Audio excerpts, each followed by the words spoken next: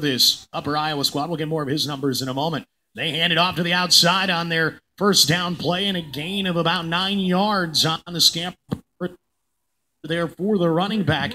And his first carry today, Derrick Portis, a 5'9 freshman out of Lompoc, California, makes an impact on his first handle here today. He's in under 40%, in fact, at 39%, having converted 56 of 142 tries in third down opportunities. Lammers will pass it to his security blanket to the outside, working his way up to the 40, but shy of the first down on the play there. Again, Derrick Portis, a gang tackle for Augustana. They've really hit a wall here since their opening drive of the day.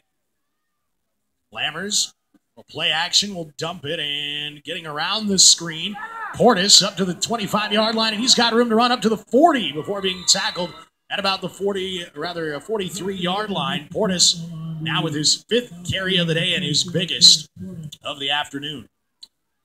A great play call, and that was a really, really big well-executed play just when they needed it. Good screen pass. 2nd and 25. I thought August.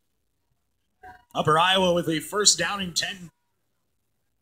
As they hand it off to Portis up across the 40-yard line. He might have enough for the first down. Another nice carry there. Portis is looking good here so far today. That's his 5th carry of the day, and he now sits 50 yards on the day. 4 catches and 30 yards so far. One guy we haven't talked about yet, Jalen Amos, leading the team and the Northern Sun, and is 2nd in the nation in receptions with 73. Vikings have held him in check so far as Portis rushes through up to the 40-yard line and is hit.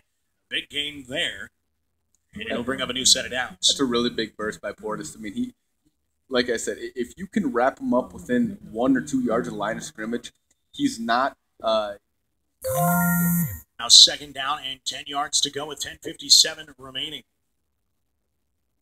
Haven't seen number 80 on the field. He's the man in motion now. That's Amos, the leading receiver for Upper Iowa. They're trying to get him involved as they hand it off to Portis, who bounces off a tackle, falls his way forward for a gain of 2 yards. It brings up now 3rd down and 8.